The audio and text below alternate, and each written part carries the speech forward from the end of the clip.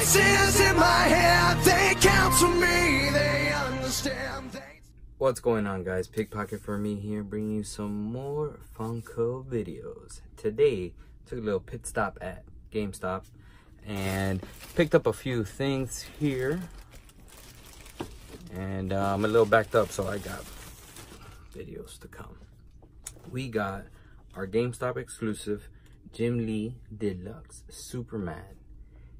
And I gotta say that these Jim Lees are badass. I think the only one that we didn't get that didn't grab my attention was the Catwoman. Other than that, we have Flash, we have Joker, we have Aquaman, Batman. But yeah, this one is nice. This is Superman 278, and obviously GameStop exclusive, as you can see. Gonna try, let me get it from the bottom. Got another trusty knife, so we're gonna go ahead, dive right in.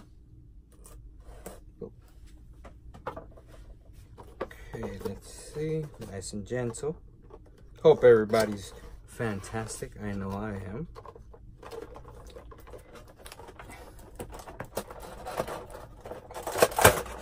Alrighty, and digging the insert. Let me fix it. You guys can see it a little bright. There you go. Box conditions pretty good, no complaints. And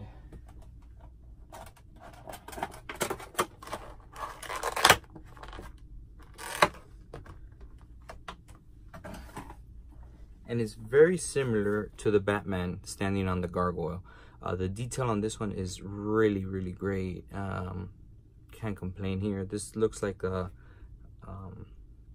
old school Superman regular suit, and the S on the cape. I kind of miss this old school suit, let me tell you. It's nice. The new ones are okay. They're okay. It's like, it looks a little bit like a carbon fiber. But yeah, this is the replica that it's supposed to look like, which is awesome. Look at that. Now for this one, we see it has Jim Lee right there, it says, and it doesn't say where he's standing on, but I'm pretty sure, oh, never mind. See, it's in Metropolis, that's for sure, because oops, the Daily Planet, it's right there. So for a fact, we know that it is in Metropolis. And boom. And for these, I think they're like 6-inch wide.